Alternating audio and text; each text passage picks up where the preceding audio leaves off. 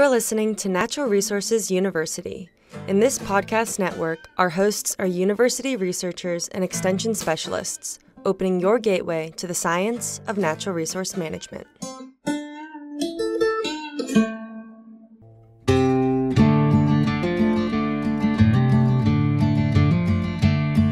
Welcome to Fire University. This is a podcast dedicated to fire ecology and management within the Natural Resource University podcast network. My name is Dr. Marcus Lashley. I'm a wildlife biologist, an assistant professor of disturbance ecology at the University of Florida, and a lifelong hunter that's passionate about wildlife conservation and management.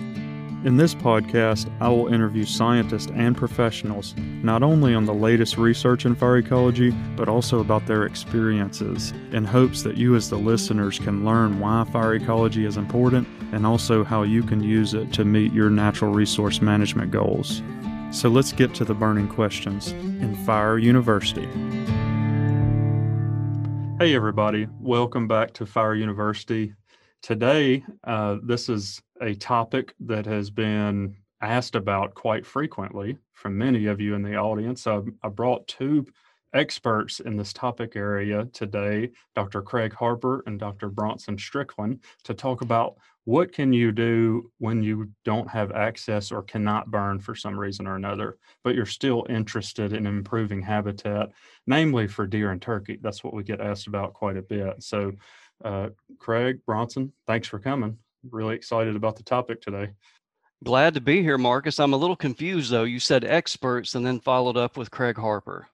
Well, he did say when you can't use fire. So there you go, Bronson. There's your cue in right there.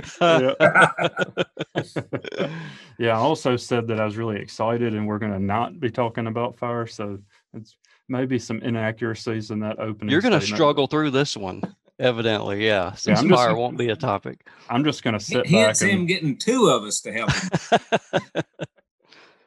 But you're right, Marcus, that this is a topic we get all the time. We certainly stress the importance of fire. And but there's so many people, especially in my neck of the woods, that lease land, whether it be from a timber company or whoever. And that's just not an option on the table for them. So, yeah, I think this will be a good discussion for those people. Yeah, I agree. Before the show, we were talking about the reasons that people don't or can't burn differ, some depending on where you're from. But here in the Pine Belt, you're certainly right. Large amount of the acreage is owned by a timber company or something that's being leased to hunt. And that's certainly an important consideration when you're thinking about managing habitat and what you have access to and what you don't. So it's a good point. It's a good thing that we're talking about, oh gosh, what do you do when you can't burn? You know, intuitively that says, wow, a lot more people are burning today. And we consider that very highly, when alternatively you could say, well, if you can't burn, I guess you do what everybody else does north of Tennessee, because north of Tennessee, by and large, there's not that many people burning as there are below the Mid-South area. That has a lot to do with the states, the regulations that are in place, and of course the culture. So the Deep South, for sure, with pine-dominated systems, have a much stronger culture and use of fire than when you get north of there. And so, of course, there's a whole bevy of things that can be done when you can't use fire. But I think it's good that we're getting these questions. Well, what if I can't burn? Highlighting how many people now are beginning to burn more than they did just a few years ago. Yeah, I agree. And also tells you people understand or realize that fire is probably something that they want to be able to do, but for some reason or another, it's not accessible. So even that is telling us that people are starting to value how important fire can be in your habitat management program. So, well, I don't want to go too much further without just going on and getting into it. So what if you're in a situation, let's start with the situation that's so common in the Deep South, in the Pine Belt. If you're, not a landowner, you're leasing land, but you're still interested in making habitat improvements for most of those people who are leasing, I guess, for deer and turkey. What are some things, some options that those people do have? Well, I guess, Marcus, where I typically start with people is let's check some boxes first before we get into maybe the limited range of things they can do, quote, habitat wise. Let's start with some real basic stuff that applies across the board to everybody. First of all, let's look at what is your deer density. That is something, obviously, if you're leasing land, you're harvesting deer. So that is something you can control and manipulate. And that's going to start with data collection. So you're going to have to collect harvest data, looking at carcass condition, body weight, comparing that to your neighbor, to your region, et cetera, getting expert opinion from biologists in your area. Are you above average, below average? Do you think you have a density problem? So that's always going to be an issue, whether you can include fire or not. The other thing that is a very common practice, even if you lease land, timber company or otherwise, is most people give you some area. It may not be enough, but they give you some area for food plots. And so I try to work with people in getting a soil test, all the stuff we teach and talk about, managing a productive cool season food plot first, and then move into, if you can, warm season food plots, which is often neglected by a lot of people during the summer. Are they growing high quality forages at that time? Mm-hmm. That is typically where I start with a lot of people. Then if we can, what are the constraints they have about habitat? Can they do anything at all? Well, it might be things like daylighting roads, incorporating, rather than an old field or opening, now let's incorporate a disc. And let's make sure we cultivate, naturally occurring forages and get those in the system. That is typically where I start with most people, Marcus, in my neck of the woods here in the Deep South. Mm-hmm. Well, I think those are good points. And I'm curious, Bronson, and your experience when you're working with these people, typically how much of their lease is in openings where they have the option to do those things? Probably less than 2%, maybe 1%. Yeah, so that's Not very enough much. from my perspective. I don't own the land, but just from a deer management perspective and providing food, not enough. So that's going to be a limitation. Hence, one of the reasons why collect harvest data, look at your carcass condition, and get your density managed according to the carrying capacity of the property. Mm-hmm. I think it might be interesting to contrast that with what if you're not focused on deer and you were instead interested or also interested in turkeys? How does that change things? I guess for me, even though I obviously don't get that question as much as you guys do, it's probably going to be more of, let's say, if they were turkey centric and not deer centric, it might be less on the openings that you have for food plots and just disking and managing succession in that format. So just try to maximize those openings as much as you can. And Marcus, this is something that's probably really boring for people to hear, but it's so true, is you really, whether it be turkey or deer or whatever, every site's going to be different. And you really have to get back to the whole, what are the limiting factors for that property? And also thinking about getting on Google Earth or whatever and looking at your neighbors at a much bigger scale, especially if you're a sub 1,000-acre property. What is the landscape like? What is limiting around you? And then what are the things you can do to augment at a bigger scale the habitat in your area? So I know we always say limiting factors and plug in the lowest hole in the bucket and so forth, but we always say it because it's so important. It's true. Mm-hmm. Yeah, really good points. So I guess if we're going to contrast that to some of the properties you or the people that you often work with, Craig, how does that change in terms of what you're thinking about when you're working with someone who maybe they do own their land, but they have other limitations that's keeping them from using fire? Well, it's a different world.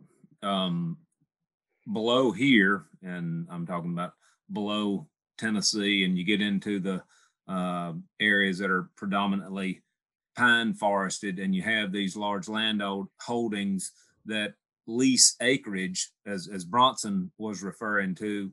The leaseholders really are restricted in what they're allowed to do. But when you get above that, and you're not talking about leaseholders of pine lands where you're hamstrung as to what you can do, your options are really open. And so you have much more open ground. The landscape may, well, obviously it's the same as areas, it may be, in as areas where you can use fire. I mean, you can use fire in Pennsylvania, you can use fire in Virginia or Indiana or Michigan, wherever. And so you're talking about restrictions in what perhaps there may be state or regional ordinances. People might just not feel comfortable in using fire. In my opinion, that's the number one thing that prevents most people from using fire. They aren't comfortable with it. And so, and that's fine. There should be some apprehension and a bit of fear, whether it be for using fire or climbing on a tractor.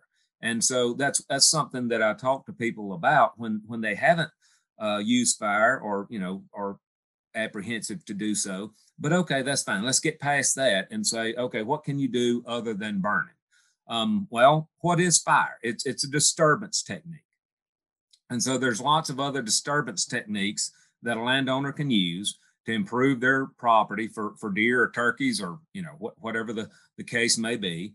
Of course, there are advantages to fire, but you still have mechanical disturbances, whether that's with a tractor and a disc or a bush hog, or of course, chemical disturbance. That's one that we use as much or more than anything in accompaniment with fire is herbicides. So there's lots of things that can be done. Of course, in forested settings, chainsaws are always used. And so when we manage, for example, a forested area with fire, we're doing so with cutting or killing trees. And so if you can't use fire, then you're just having to go back in more frequently to kill or cut additional stems, whereas we can use fire to kill those much more efficiently. And so if someone can't use fire, they're simply using a chainsaw, more frequently than they would otherwise. And then in field settings, instead of burning, you might, of course, disc. A lot of times, according to the structure of the field, you might need to mow or spray the field prior to disking, according to how much biomass is on the field.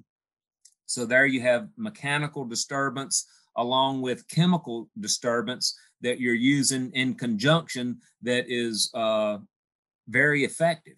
And so where we might go into an old field setting and do a lot of spot spraying in June or July and then come back 3 to 4 weeks later and burn those dead spots, you can do the same thing with a disc.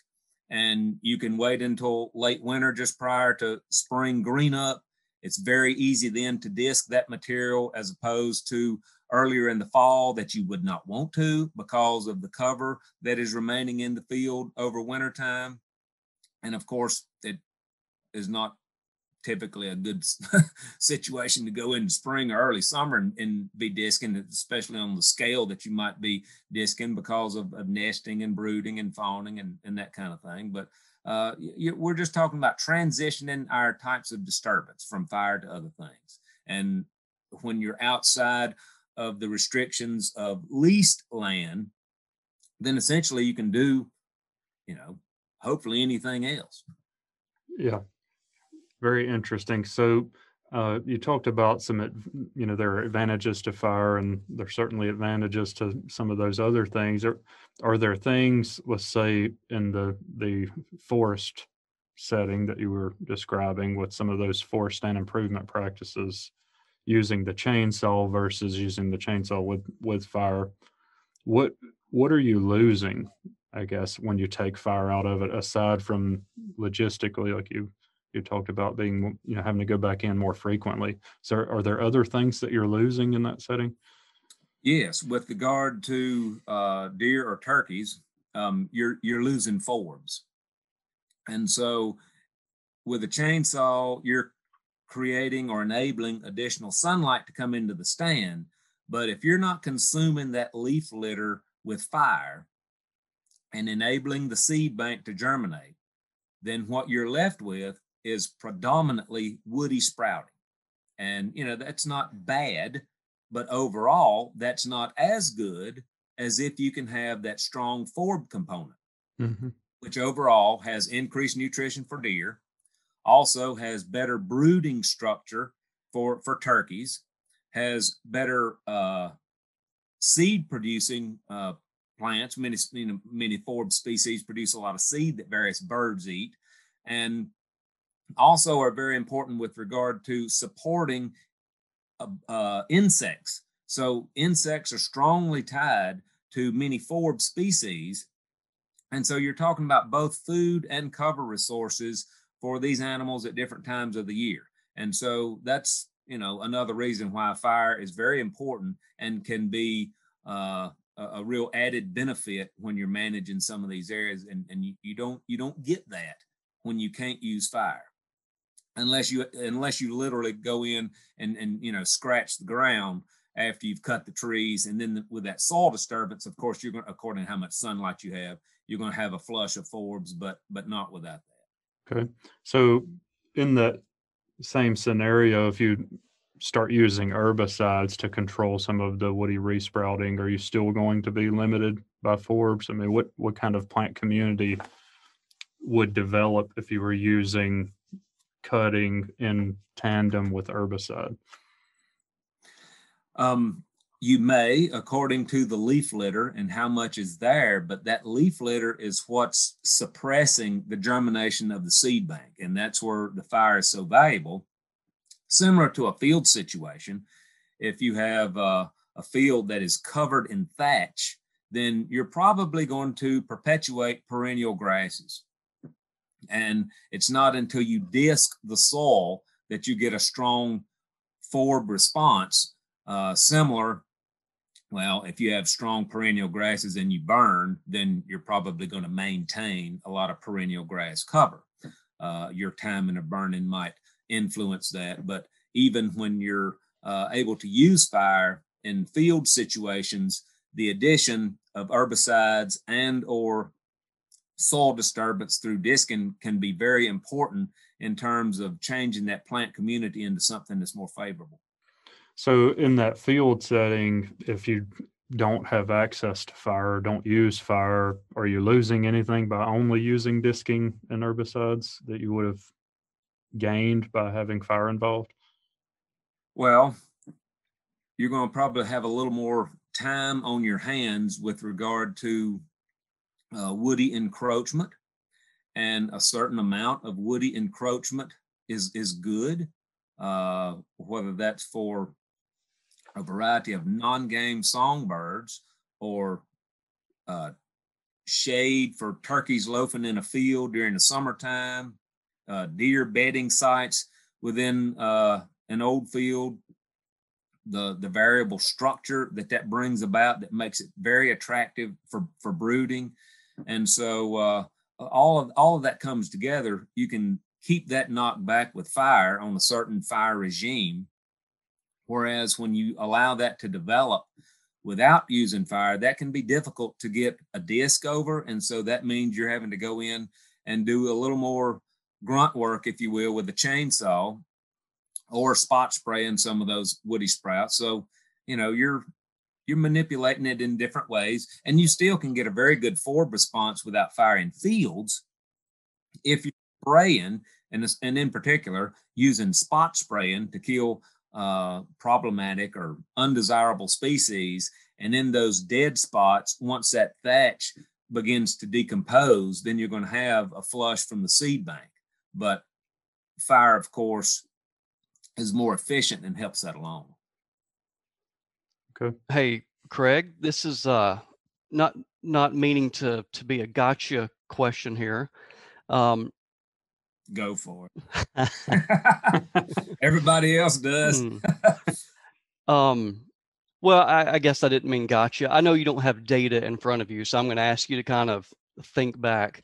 Do you have a lot of situations where you've worked with properties that did just what you're talking about in terms of they never incorporated fire, but utilized the techniques you're talking about and got a favorable response and were satisfied with changes in deer and or turkey or both years down the road?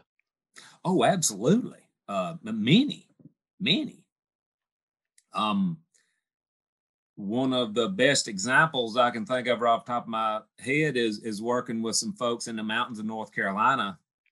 And because of their timber interest, and because they just didn't really like the idea of using fire that much, they used old field management with herbicides and disking, a lot of timber management, but it was primarily silvicultural harvest, as well as a fair amount of forest stand improvement and a lot of food plots. And they went from, the ubiquitous quote scrub buck in about 2006 until about 2000, I think it was 2012 or so, killed the first 170 class buck. So, I mean, absolutely, you can do that without fire. It's just that fire makes it easier, and fire gives you more options to get to where you want to go. And fire can make things better than it would without it. I was hoping you would say that, Craig, just so people could hear that there are some great examples. If Right. you are not able to use it, they still were able to accomplish their objectives. Absolutely. Yeah, it's really interesting. And along those same lines, I'm thinking through, particularly in the forested setting, when you're talking about losing forbs, and if you don't use fire, does that make it more important to have a strong food plot program where you're going to be using forbs to some degree in that program? The food plots certainly help, but you don't have to have it as long as you have enough open land and you're managing the early successional vegetation appropriately. And that's really strongly advocating forbs in those areas and not grasses. Deer don't eat grass unless they're about to starve, or it's wheat or oats, or grass in March and April when it's just popping out. Relatively speaking, very low with regard to nutritional value. And you get an area it's all thick, full of grass, the quality for broods goes way down. The clutter at ground level is such that broods can't hardly get around in it. Even other species, bobwhite or whatever the case may be, you get this clutter that's at ground level, and the mobility is down, the food value is low, the cover is strongly reduced, and all of a sudden those animals are using around the edge of the field. And of course, if you read game management, Leopold called them edge species, but that's because of the landscape, the agricultural landscape that he was working in, not because those animals needed an edge.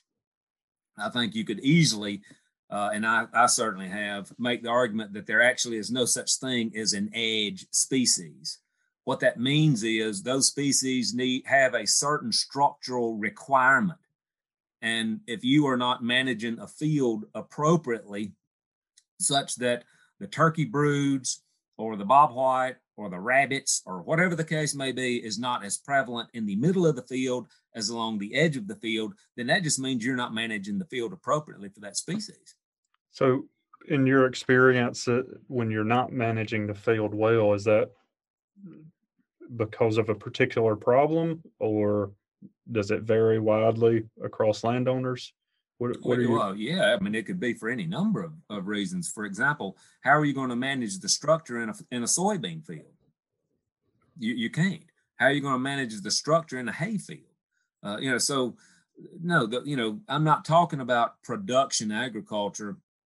I'm talking about, okay, I people who have made the decision that they're going to manage their fields by mowing. It's going to get away from us if we don't get that mowed down, whatever the case may be. And so, it's ubiquitous for people to go out and mow their fields, not just annually, but a lot of times 2 or 3 times a year. And so, well, no, you don't have that structure out there that's going to hold and support those species that we just mentioned in the middle of the field. And so that's why you find them around the edge. I think a few people were squirming around in their seat when you started bringing up mowing. Along those same lines, I guess, what if we're thinking about turkeys? So, Bronson, if you want to add something, you're welcome to, even though I changed the subject back to turkeys. I did have one quick thing.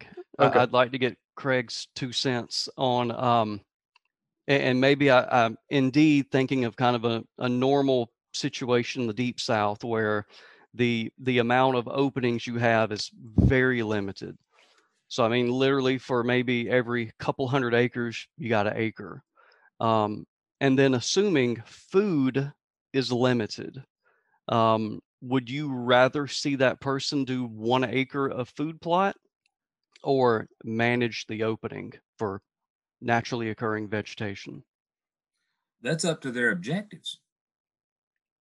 If you're wanting to shoot a deer over that opening in November, you might want to plant some crimson clover, some berseem clover, and oats. They're not going to be strongly attracted to warm season forbs that was providing the highest quality nutrition from April through July in November. So that's where there's trade-offs, and there's really nothing these folks can do about that on these large lease holdings if they don't have the ability to manage much of the property. But most of these people are in those leases because they want to shoot something.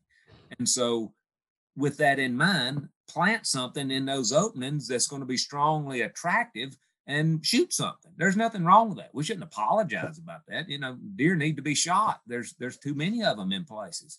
And people like to shoot turkeys when they're strutting across a small food plot. I do. Y'all do. I've watched you. Yeah.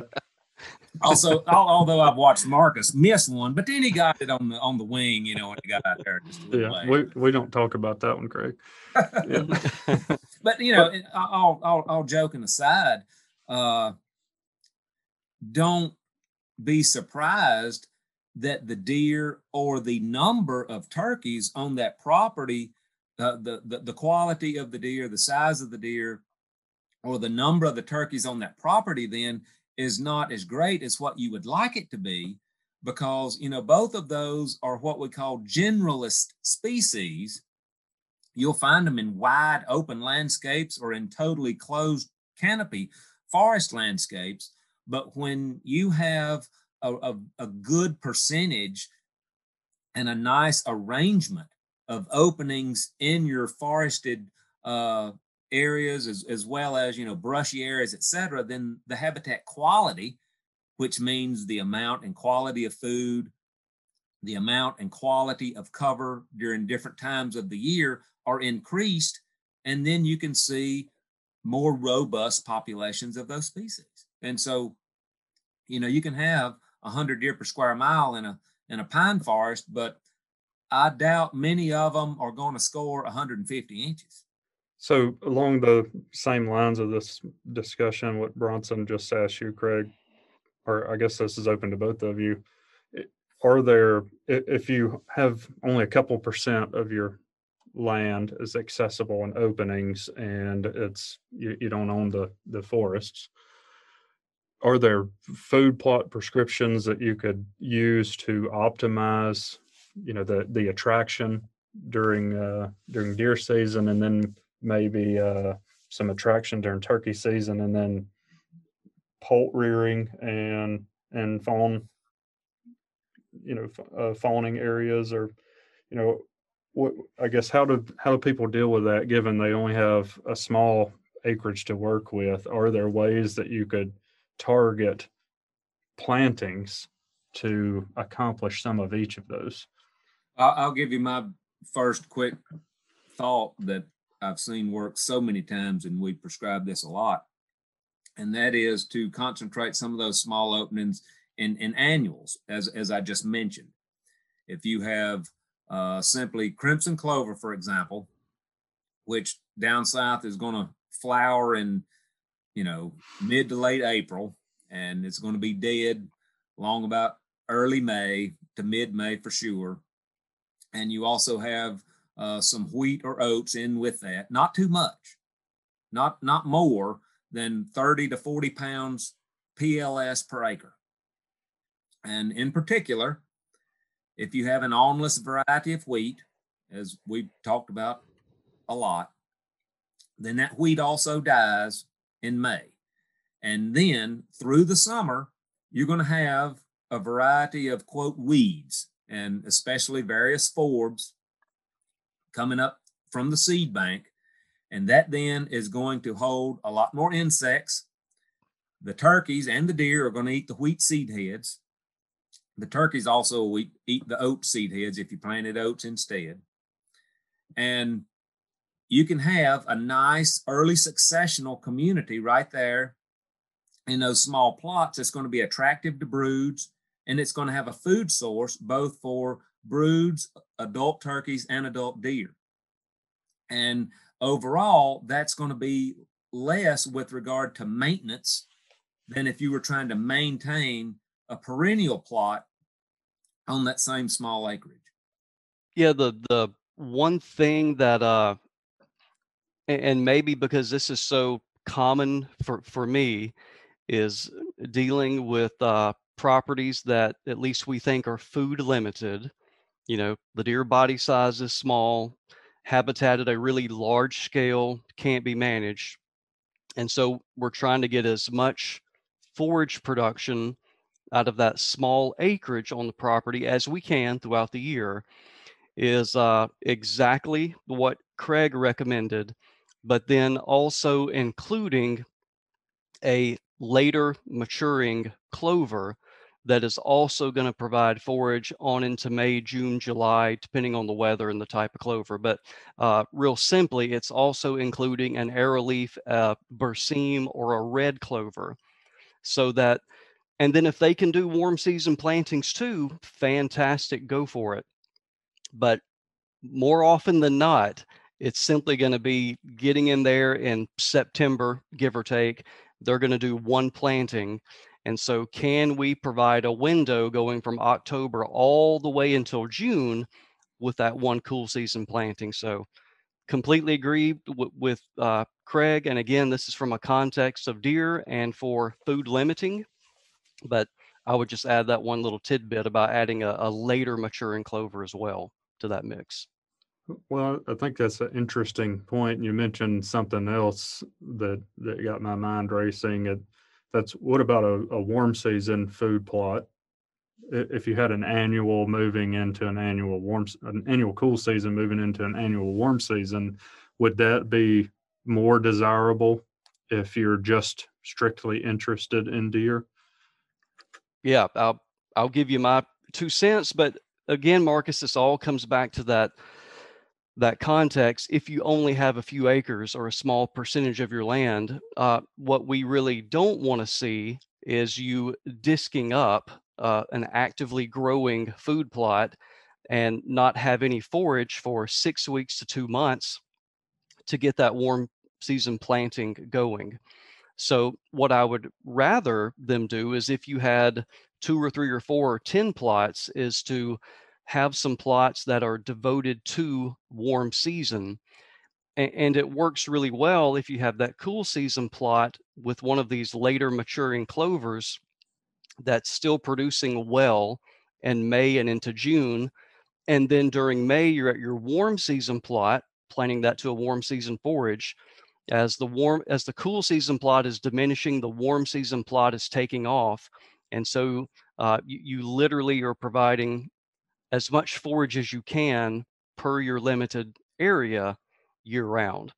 That's kind of, if you can game plan it perfect world, that's what we would recommend. I agree with all of that. The only thing that I might throw in there is that usually these areas are small. And so the deer density on most of these sites is going to be such that you can't get a warm season planting, minus perhaps joint vetch that does pretty well with grazing pressure to really grow and produce much on those small plots. And so in those examples, we do exactly what Bronson's mentioning. We'll add arrowleaf, balança, especially arrowleaf, which, arrowleaf is good and is producing grazable forage on into at least early July. And the deer literally will be eating the last leaves and the stems off of it through mid to late July. And then, of course, adding red, that can get you on into August. But if you had a number of those, that's when I would encourage having some of those in perennials also, because although it's a perennial cool season planting, the primary production period of those is going to be late March through July, essentially functioning as a warm season food plot. So I would have a combination of annual cool seasons and perennial cool seasons. If I'm limited on a lease and I had a number of, quote, small plots, that's probably what I would concentrate on more than trying to have a warm season planting, because of the restrictions of many of those that they're going to be, grazed out quickly. And you said if deer is the primary consideration, if turkeys is the primary consideration, then I'm going to leave out those clovers that will extend on into the summer. That's why I just limited the mixture earlier to crimson, because it's going to die earlier, because I actually want that germination and growth of the forbs from the seed bank because of the structure that they provide for those broods, which is really good. Yeah, that was going to be my next question to you. If you are interested in turkeys, and particularly in making sure there's adequate structure for poult production, it sounds like that's what you would recommend, is to just leave out some of those longer. But let me also say, this pains me. It really pains me when I go to properties and this is, the restriction. Well, the timber company, they won't let us do anything. And a lot of them, they don't even thin. They're having a fair amount of harvest, but the amount of harvesting that they're doing, that is what's driving the wildlife populations on those properties way more than all of these little bitty food plots put together. And so it really hurts when you can't get in there and actively manage, what we'd call the meat of the property, because these food plots, that's just dressing, the gravy, so to speak. The meat and potatoes is managing the forest or managing the woodlands properly for those focal species. And then also, when you're not on leased property and you have an appreciable amount of open land, then managing those fields specifically for deer or turkeys or rabbits or, bobwhite, whatever it is that you're most interested in. Yeah, it's a good point. So I guess, Bronson, what along those same lines, what is pretty typical on these pine forest areas for the the rotation, how much of the acreage is a recent clear cut where they may get some of these benefits out of it? Gosh, I wish I could generalize. It all depends, and kind of what we're going through now too. What are timber prices? And Yeah. it's a lot more difficult to move wood and to get thinnings right now. But gosh, if you're on small acreage, and by small, I guess I'm generalizing and saying you got a couple hundred acres, 300 or 400 acres. I mean, heck, you may go 25 years before you're going to have a clear cut on that property. And I guess, Marcus, that really gets to looking at the landscape, getting on Google Earth and seeing what's around you. A lot of these problems are solved with cover, generating cover, and a lot of good food is, 2 to 3 years post clear cut, you have fantastic cover and you have a lot of food. It's just unfortunate for the leaseholder that is completely out of their hands. That's a silvicultural decision. It's an economic decision, and that's going to happen every couple decades or so. Yeah. Well, there's one thing that's kind of sticking in my head, and I noticed neither of you have brought it up, but maybe every landowner, but most of them for sure that I go and have visited have a supplemental feeding program to some degree, and neither of you have mentioned that, even though we've talked about food production quite a bit. So I was curious if you had any thoughts on supplemental feeding and the role that would play in this type of landscape. Happy to give my 2 cents. Can supplemental feeding work? And can supplemental feeding increase deer quality? However you want to measure that, whatever you're interested in. Most people for antlers. You have got to put so much context around a statement like this. Can supplemental feeding improve deer quality? Yes, it can, depending on, is nutrition limited on the property?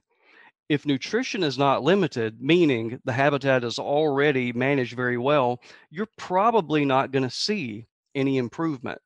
The other part of that, and this is real world dollars and cents, I almost said never, and I'm scared to say never. Rarely, rarely, rarely have I ever been to a place or worked with the landowner, talked with the landowner, where they are supplemental feeding at a scale to which they would improve average diet quality for the deer population at large that's residing some part of the year on their property. And when you think about what you have to do, is that literally feeders at 1 per 100 to 150 acres fed all of the time, excuse me, unless you have a lot of time and money and resources and people to keep that system going, I don't think you're going to get a return on your investment. I think if you were to quantify the amount of time and money that you would put into maximizing food plots, managing the habitat when you can, managing the deer density and the composition of the herd, I think it's apples and oranges of what kind of return on investment you're going to get. But I'm not going to sit here and say that if done correctly and if nutrition is limited, well, of course, supplemental feeding can improve deer quality, but you have to check a lot of boxes before you would see that. I certainly agree with what Bronson said, and I'll take that a step further. If you're in a landscape where there are openings and sunlight is hitting the ground, and so let's walk away from the closed canopy pine stand where literally, as measured, there is not 10 pounds of deer food per acre. Okay, so let's walk away from that and let's get to a property where there are openings, sunlight is hitting the ground, or trees are thinned to the amount that, maybe you got 50% sunlight or whatever coming in.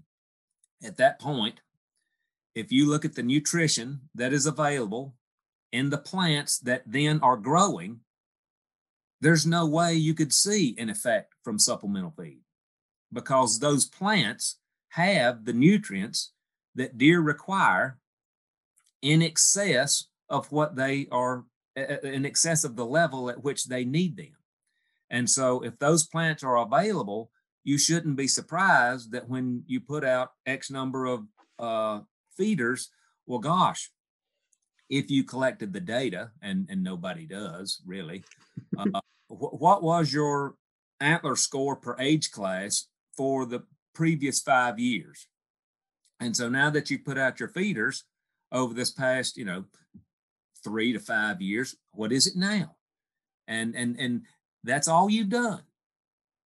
On the flip side, if you change this unproductive vegetation to more productive vegetation, undesirable to desirables, grass to the appropriate forbs, a bunch of tree sprouts and whatnot in the woods to more forbs, and of course, sprouts from trees that you've cut, as you've well documented, can be highly nutritious. When you have that's available, the nutrients that are in those plants, it's off the charts. You're talking about crude protein levels that easily are above 20. Many of them are above 30. Phosphorus levels that are 0.3 to 0.6. Calcium levels that are way above 1%.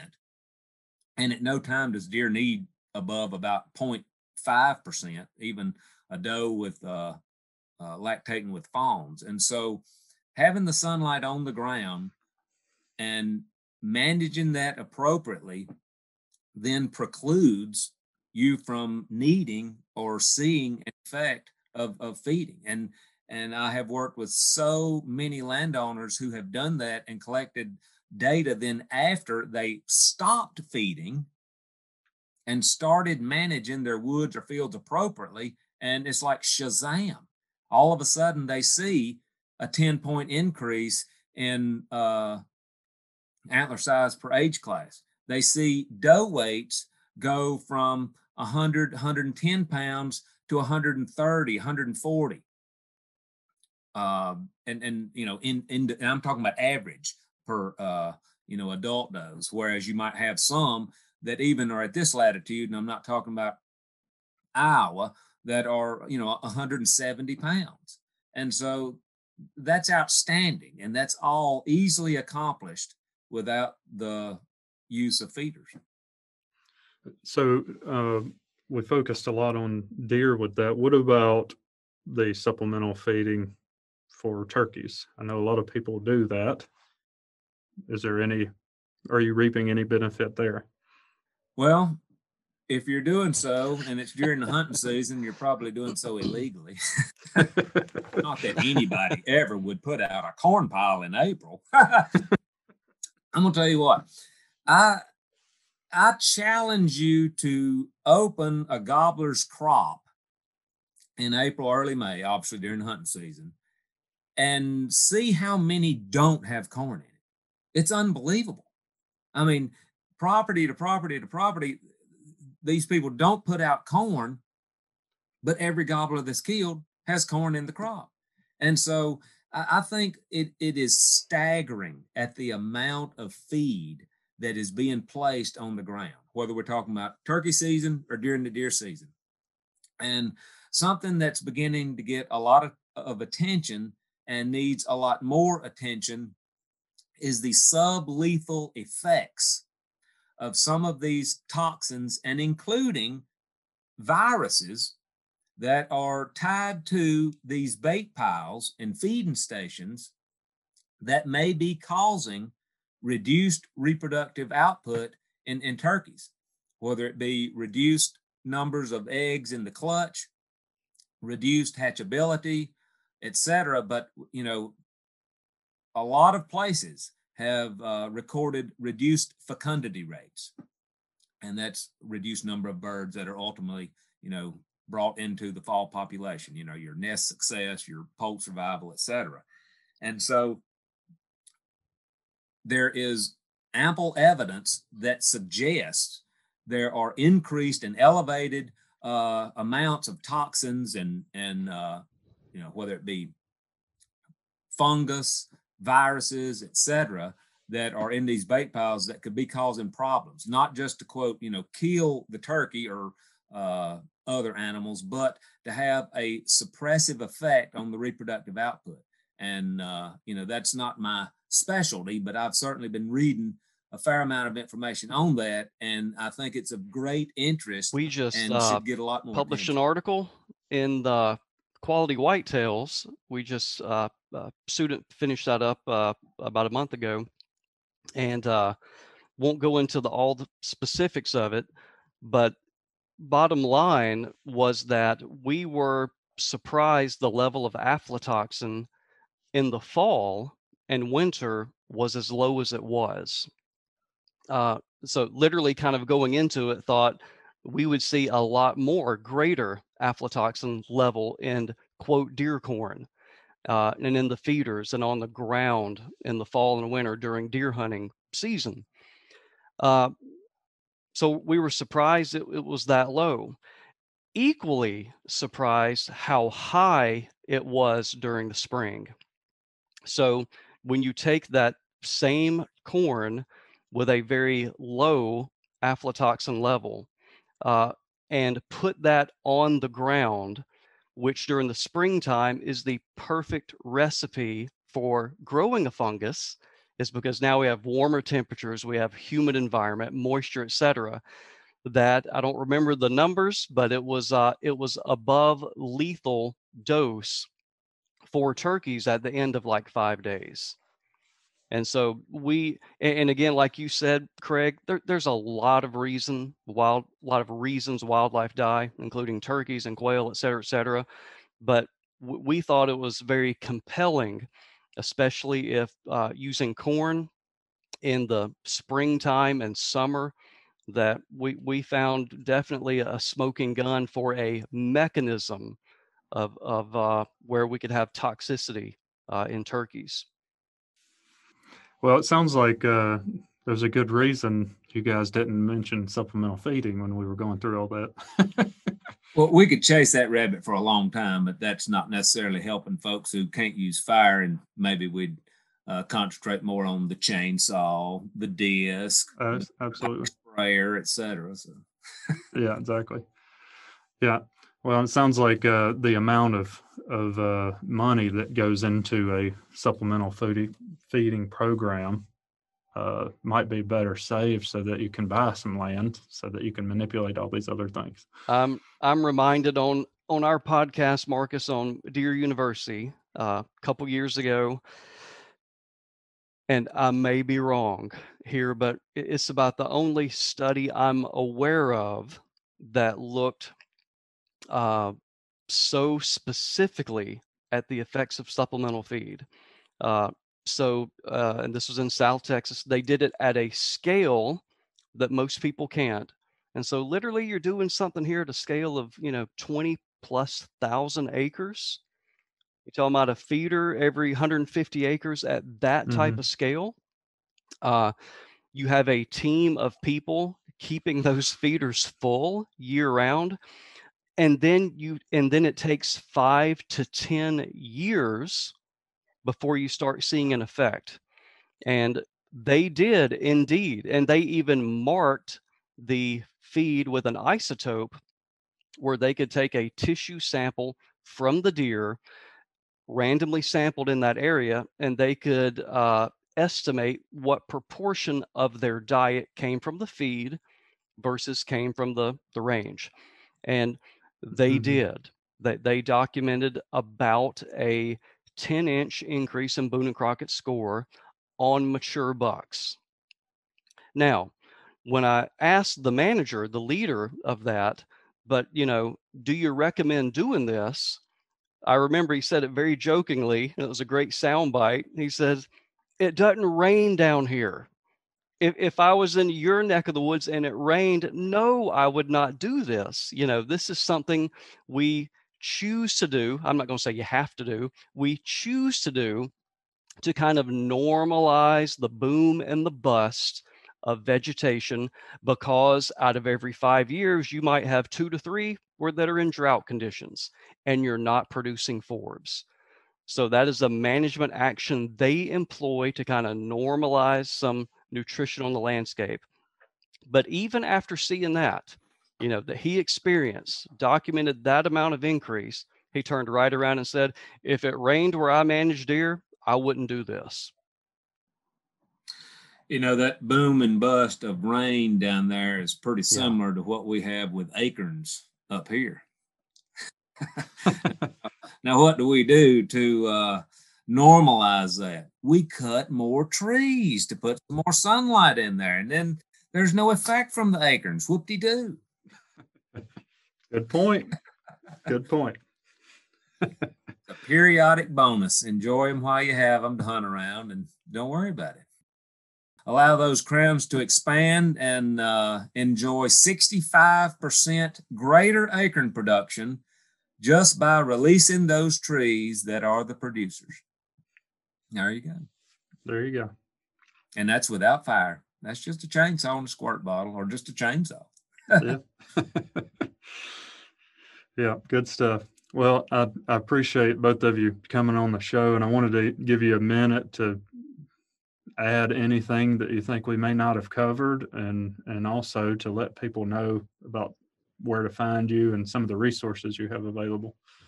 I'm at the University of Tennessee, and we have all kinds of extension publications as well as research publications that are available. All of that's available on my webpage.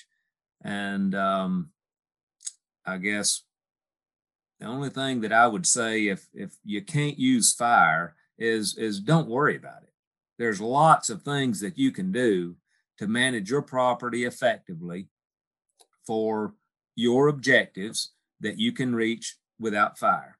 But also, don't close your mind to that if you're one that is not using fire because you're tentative to do so.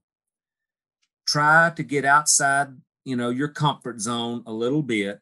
And what I've told people is, if you, for example, go into the woods and just scratch out like a 30 by 30 foot area with a rake or a blower, start small and burn a small area and get a little bit of experience. And of course, have someone with you who has some experience with fire, and continue to read and talk with others who have used fire. Attend a prescribed fire council meeting in your state, or some other workshop that is, teaching prescribed fire management, and put another tool in your toolbox. You don't have to start big, and, never do you have to burn 50 acres. For the vast majority of people, if they're able to burn, 2 to 10 acres at the time, they're going to be really, really pleased with the results. I would add, in Mississippi, don't neglect the advice that you can get from the Mississippi Department of Wildlife, Fisheries, and Parks and their private lands program. John Gruchy loves going out and giving advice on habitat management. Both of y'all know John, don't you? I don't know. Are you going to give John? Are you going to give John's cell number here on the podcast? We'll put it in the show notes. And his home address, exactly. But we've got whether it be from a deer management perspective, the DMAP program, but they have a great private lands program. So don't neglect those opportunities that are available for you in that regard. In terms of what we have going on, same as Craig mentioned, go to our website, msudeerlab.com, and there's extension publications, research publications are there to read more. And then, of course, just like this podcast, Fire University, check out the Deer University podcast for this type of deer management information. Tune in. All right. Well, good stuff. Well, we will put some of these links to help direct people to some of those resources in the show notes. But again, guys, really appreciate both of you taking the time. Really great conversation and informative, and I appreciate it. Always fun to talk to you. Happy to help, Marcus, anytime. All right. Till next time. Fire University is part of the Natural Resource University podcast network, funded by the Renewable Resources Extension Act. If you like what you heard today in this episode, please follow us on all the social media platforms at UF Deer Lab.